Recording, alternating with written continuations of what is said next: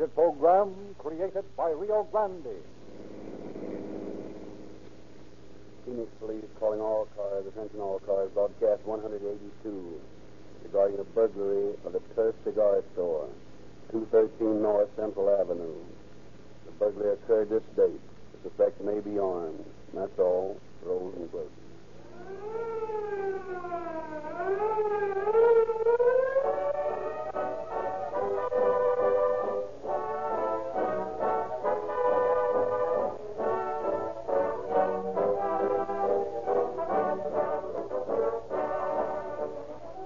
Rio Grande's success as the fastest growing oil company in the West has been largely due to 1 minute of time each week. This minute, spent with you through calling all cars. We thank you for the privilege of being an invited guest in your home, and we return this hospitality by inviting you to call at any one of the thousands of independent Rio Grande stations. Our invitation to you is sincere, logical, and true. First, cracked gasoline is the most modern scientific method of refining gasoline. Remember that. For on this fact, oil men universally agree. Rio Grande cracked is the only gasoline in the West that can be refined by the internationally famous Sinclair refining process, the model process of the oil industry. Second, as proof that Rio Grande cracked gasoline is a definitely superior patented product, we point to the testimony and endorsement of the drivers and buyers of gasoline for police cars, fire engines, ambulances, and other emergency equipment. For them, the finest gasoline is an absolute necessity. They drove over 55 million miles last year on Rio Grande cracked gasoline. Remember this. More police cars, fire engines, ambulances, and other emergency equipment are powered by Rio Grande cracked gasoline wherever it is sold than any other brand. And third, we call this police car performance. For that's exactly what it is. And that's exactly what you'll get if you will accept our invitation to try Rio Grande cracked gasoline tomorrow at your independent Rio Grande dealer.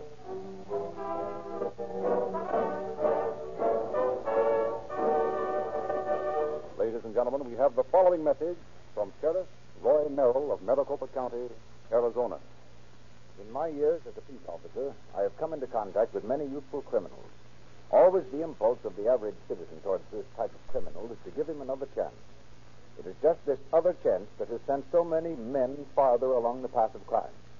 In the case you are to hear tonight, every person connected with the crime had served one or more terms in prison, or had been at one time or another an inmate of a state institution for the correction of criminal tendencies. Of the men convicted and sentenced for the crime, not one of them thought for a minute of the possibility that his particular crime might not pay. This case is a tribute to the splendid spirit of cooperation that exists between the law enforcing agencies of the various states and communities. I wish to express my thanks to the police departments of San Francisco and Los Angeles, and especially to Deputies J.J. Croxton and Ray Bogey, Lieutenants Chilson and Barber of Los Angeles, whose untiring work made the rapid solution of this case possible.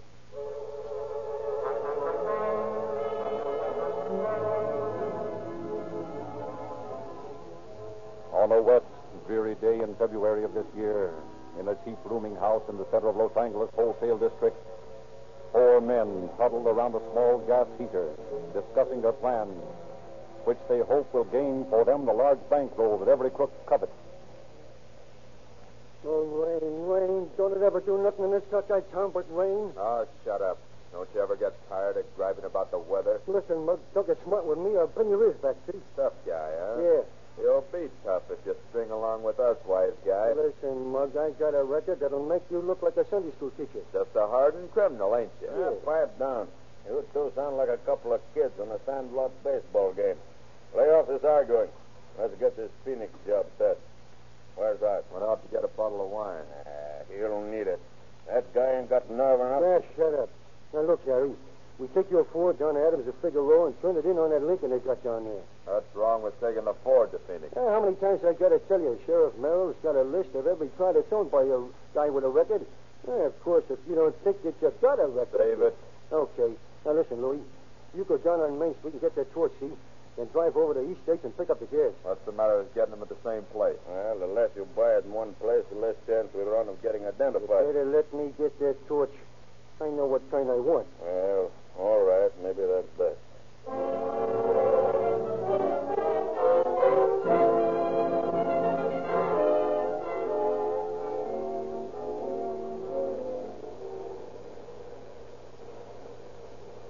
Hey, there's Art on the curb now. Hey, who's that mug with him? That's Shorty Dolan. Some stumblebum Art's been running around with. Well, pull over. Hey, Art, come on, let's go. Wait a minute. Okay, let's hit it. Hey, who's that bird you was talking to when we drove up? A friend of mine. Oh, was he? Hey, who are you getting hard with anyway? I said he's a friend of mine. You want to make something out of it? Maybe I do. I told you he's a bird we met in a beer joint down in Pico. Just a mug who's out of work, down on his luck. He's all right. Yeah, I'm telling you, someday you're going to pick up a dick that way, and we'll all be in stir. Don't worry about it.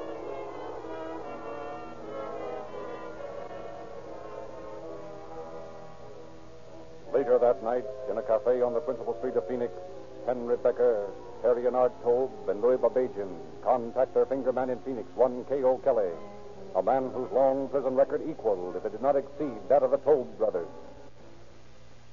Evening, gents. What can I do for you? Wait till I get rid of these dames at this table, and then we can talk. Think Kelly will have anything lined up? Yeah, sure. He's got a lead on a couple of places. Okay, fellas. What's new? Well, that's what we want to know. What have you got lined up? Now, listen. Every weekend, the Boston store up the street here takes in about 20 grand, see? I stake the place, and I know how the watchman works, see? Oh, this place is a pipe. What's the lay? Oh, you go straight back to the back end, see? The safe is in the cashier's cage. Oh, it's a cinch, I tell you. How much did you say was in there? Between 15 and 20 grand. Is it a torch job? Oh, no, you can knock it over with a can opener. Yeah, you better look it over, Harry. I'll go by there tomorrow morning. We better let you and Art and Louie handle this. I'll stake out and keep an eye on the coppers. Hey, what's the best time they take it, Kelly? Oh, about 9 o'clock Sunday morning. Hey, wait a minute. What are we going to do in the meantime? Well, I got a tip on another job that you might knock over tonight. Oh, why didn't you say so before? Come on, let's go. Where is this job? Right up Central Street here. 213 is the number. They do a lot of business and usually have a grand or so laying around in the safe. What kind of a safe? Torch job? Yeah, you'll have to burn it all right. When's the best time? Oh, about 3 o'clock. I happen to know the cop on that beat, and he's way up in the other block about that time. Okay, 3 o'clock makes it.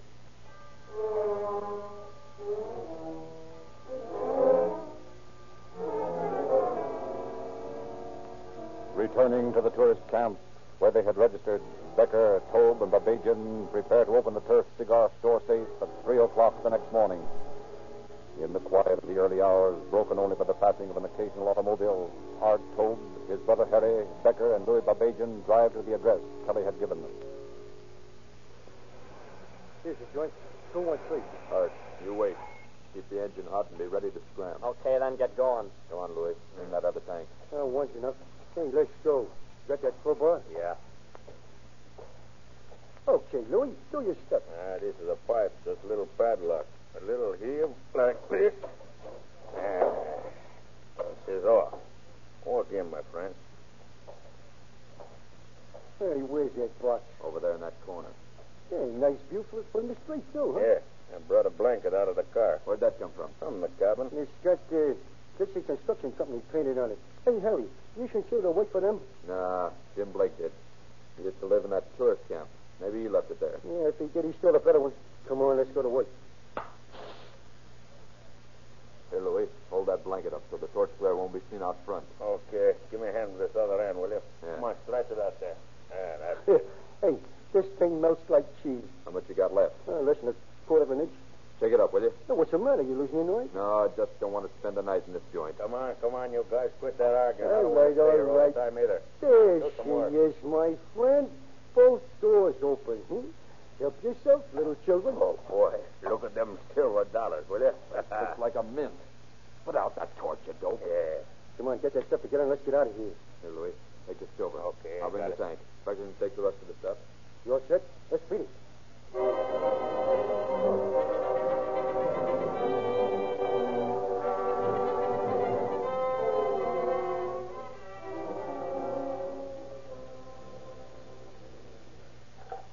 Sheriff's office. Sheriff Merrill speaking. Wait a minute. How much?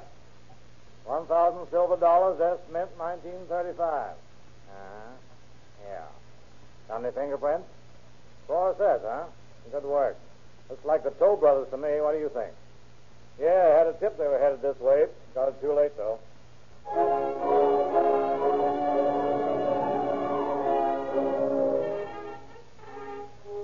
Sheriff Merrill and his deputies gather all information possible at the scene of the crime, interview other possible suspects, talk to the manager of the auto court where the Toll boys, Becker and Barbagian, had stopped, and broadcast this information to officers in Los Angeles and San Francisco, known hangouts of the gang. Soon, information from the Department of Justice, Washington, was being received in Phoenix. Referring fingerprint information, your prints mentioned show subjects as Louis Barbagian, Henry Becker, Arthur Tobe, and Harry Tobe. Nice bunch of boys. Oh, Edwards, why this information to San Francisco and Los Angeles? What do you want to do? Round them up there or bring them all back here? Let's round them up in Los Angeles. Okay.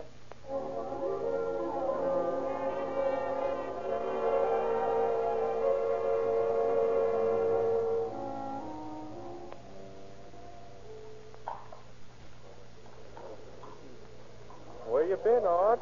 Ain't seen you for several days. Me and the boys have been on a little trip. Well, what happened to the Lincoln you was in last week? I see you driving the old Ford. Oh, that? Well, now, that was part of the act. You see, we traded the Ford in on the Lincoln for the trip. Then we brought it back.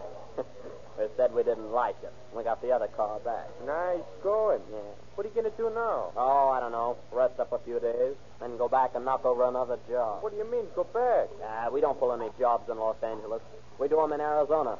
And then come back here and blow the dough. Did you just pull a job? Sure, down in Phoenix. Geez, you guys must be smart to pull all them jobs and beat the rap. We just don't slip up, that's all. It don't take no brains to fool cops. Don't it? Yeah, I never had no trouble beating cops in the thinking racket. Say, look, I know right now that the L.A. cops are after me hot and heavy, see? Am I hiding? Nah.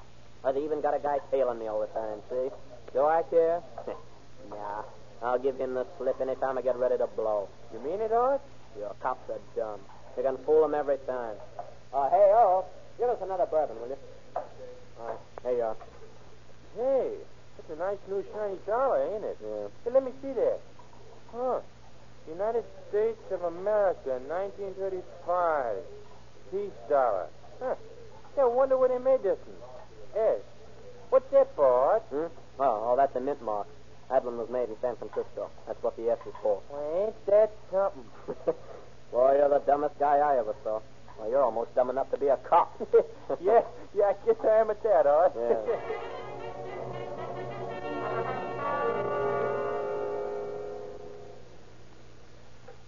Burglary details. Gilson speaking. Sure, we're ready. Send them in. Well, they're bringing in our young hoodlums. Edward, you better get over there on the right. Okay, Chief. Roach, you can sit there by Barber. I'll sit here and ask these monkeys a few questions. Come in. Come on in, boys. I believe you know these officers. This is Deputy Sheriff Roach and Detective Edwards of Phoenix. You ever been there? Oh, I believe you know Lieutenant Barber. At least you do, Art. This is Art Tobe and Henry Becker. That's what he was calling himself the last time I picked him up. How about it, Henry? Yeah, next to you, Copper. Nice boys, both of them, when you get to know them like we do. Now, boys, sit down and take it easy. We want to ask you a few questions.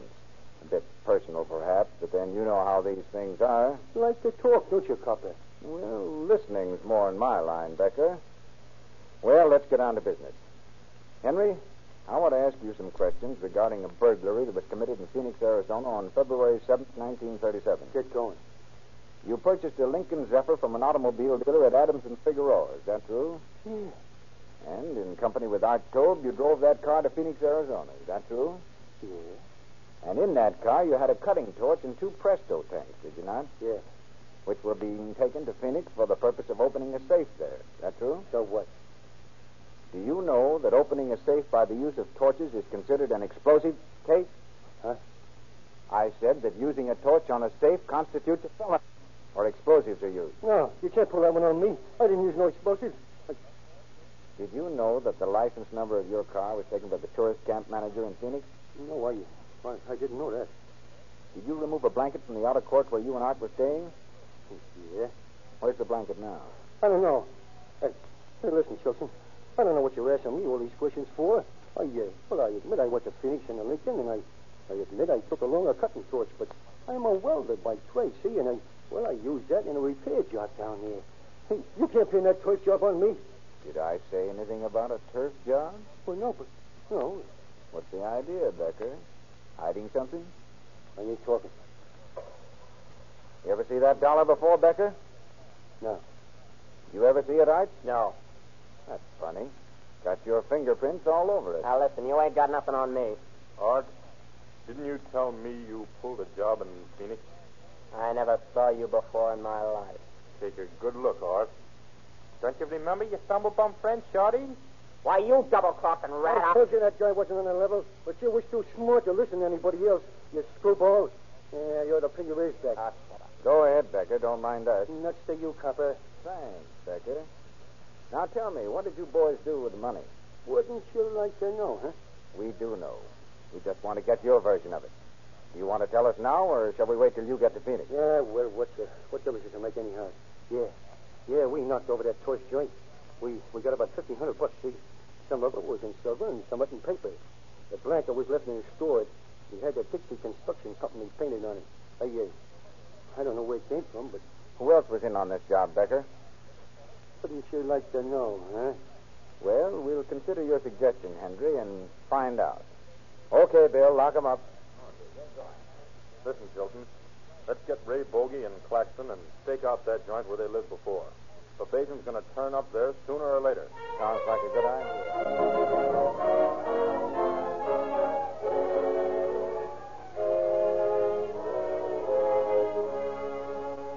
For days, Officer Claxton and Bogey, deputies in the sheriff's office, working with Chilton and Barber, staked the house where the Tobe brothers, Becker and Babajan, had been known to hang out. Then, one rainy night near the middle of February, a car drove up and stopped at the curb in front of the rooming house. Across the street, ready for instant action, sat Chilton and Barber in their car. Inside the house, Claxton and Bogey waited. After a chase in which the bandits are lost, Chilton and Barber go back to the house to confer with Claxton and Bogey. What happened after we left, Bogey? I came back twice. Oh, we got tied up in a traffic jam on 3rd and couldn't get out. How come you boys couldn't catch him? Hey, did you ever try to catch Barney Oldfield? You guys are afraid to drive that car. Let me get a chance at those monkeys. I'll knock them over. That's your story. Look, Chilton. You stay here with Claxton, and Ray and I'll take the car and see what our race driver here can do with Babajan in his mouth. All right, wise guy. You're going to see some driving. There they are again. Let's go. See him anywhere? Yeah, 3 blocks down the street. Come on, you better step on it. Just hold on, Collar. We're going after those babies. How you coming, detective? See your hoods anywhere? 2 blocks straight ahead. Look out for that car on the left. He's going. Oh, what's the matter with that bird? Blind? Lost your criminals, Mr. Bogey? Huh? Well, where? Yeah, you tell me. Well, I'll be... Well, can you beat that? I never saw 2 birds get away as easy as that since I've been a cop. Hey, there they go. Down that side street. Hold on, Bauer. Keep him in sight, Ray. I'm going to take a shot at that heap. Got the gas tank. Well, let him have it again. Try a tire. Miss. I thought you could drive this car. Well, I got it down to the floorboard now. What do you think this is, the Duesenberg? Hold it. I'm going to let him have it again. You hope. Nice going, my man. You got him. Watch that monkey slide. Nothing like a good flat tire and a wet street to make a car slide. Well, you better get that door open and be ready to slide the cuffs on said monkey when he gets that car stopped. Yeah, don't worry about me. I'll take care of the driver and you get the other one. Okay, monkey. Up with him. Hey, what's the idea? We ain't done nothing. I'm sure you haven't.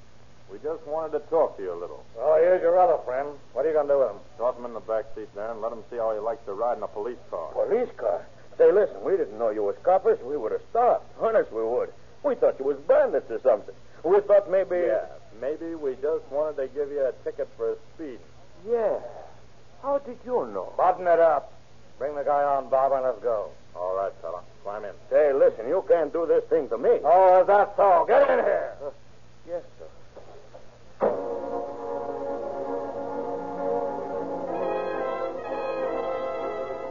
Next morning, Babajian is brought into room 45 in the City Hall for questioning in connection with the Phoenix burglary.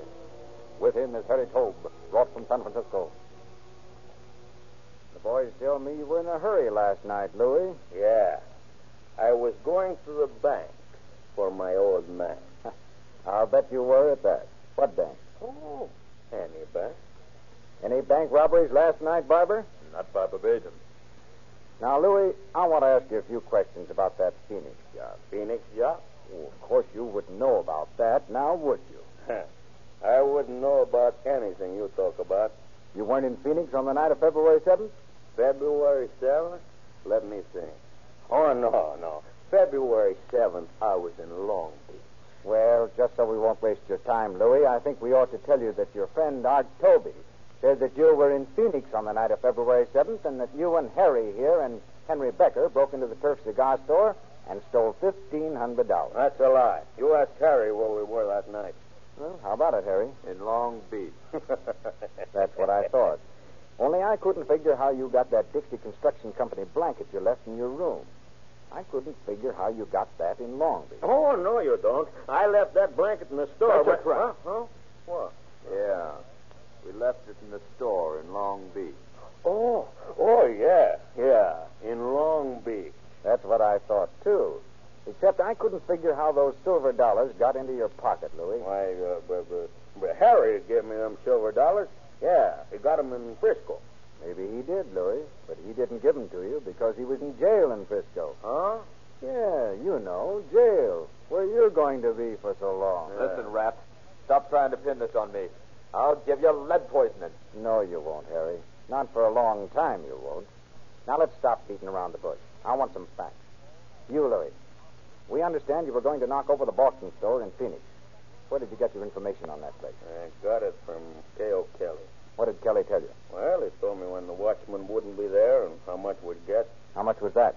15 or 20 grand. How are you going to get into the place? Easy. Bust is open. And who is to be in on the job? Harry, Tobe, Art, and myself. Watch yourself, Louis. Button it, Tobe, or off. You what? Oh, save it, boys. Save it. Now, Louis, who was present when you got this information from Kelly? Art and Harry Tobe and myself. Harry, do you remember this conversation? I wasn't there. It was told to me afterwards by Louis and my brother. Say, maybe we ought to leave you boys alone for a while so you could get together on your story. That's my story. And you're stuck with it. Harry, how was this safe going to be opened? With a hammer and punches. It was a safe that could be opened by the punch method? You could have opened it with a can opener. So you were there? I was in Long Beach. Yeah, that's what I thought you said. Well, how does it happen that you boys passed up this 20 grand in the Boston store? Well, Harry looked it over and found out the watchman stayed in the store all the time. I thought you said Kelly told you the watchman wouldn't be there. Yeah, but He lied to us. Us? Well, it's Art and Louis. Oh, of course. You were in Long Beach. That's what I said. Mm-hmm. Well, look, boys, maybe we can get along better if I tell you some of the things we know about you. Now, we know that you all lived together in the apartment on Santee Street. You owned a Ford sedan. You traded it in for a Lincoln Zephyr, which you drove to Phoenix, Arizona, right? So what? So you broke into the Turf cigar store and got about $1,500, which you came back here to spend. How much of that did you get, Harry? About $165. Still in Long Beach? Not to you, copper. You know, Harry, I don't believe that Long Beach story. How about you, Roach? Well, no, I don't believe I do. How about you, Edward? Well, I can't say that I do. Well, Harry, it looks like you're going to have to go back to Phoenix. We're going to miss you, boys. I hope.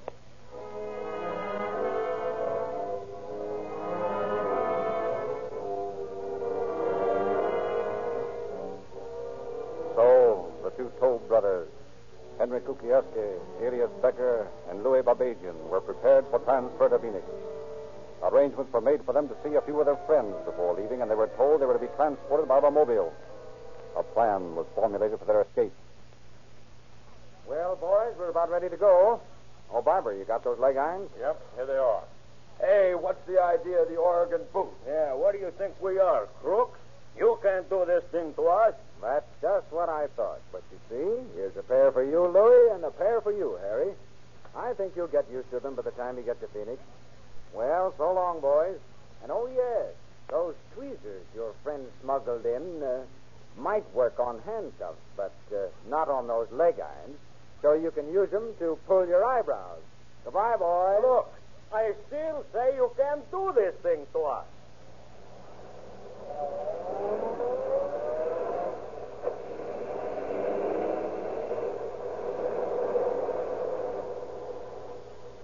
Harry Tobe, Arthur Tobe, Henry Cookie Erskine, and Louis Babazian, criminals with long prison records, again stood before a judge to receive sentence. On March 15, 1937, less than 2 months after their crime, these men were sentenced to serve from 4 to 10 years in the Arizona State Penitentiary. I'd like to warn you about this summer's driving and your oil. You know as well as I do that moving parts must be protected. And yet many oils you buy have not been de-waxed and de-jellied and will not stand the intense heat.